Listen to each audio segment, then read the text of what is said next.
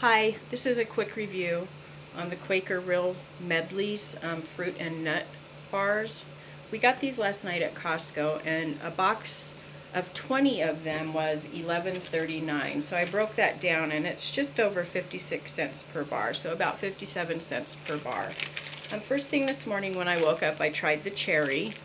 And my first reaction was that it was very sweet, but it could have just been because that was the first thing that I put into my mouth this morning, because the second bite didn't seem so shockingly sweet to me. You can really taste the sunflower seeds in this and the cherries. You can't taste the oats as much, I think, because the cherry flavor is so overpowering that it kind of tones down the oat flavor. Later I tried the apple nut harvest, and I actually liked this flavor better. I typically don't like apple type things, but this was really good. You can really taste the apple in it. You can taste the oats in this one, and you can taste the cinnamon. So I really enjoyed it. So we paid $11.39, like I said, and that comes out to just about 57 cents a bar.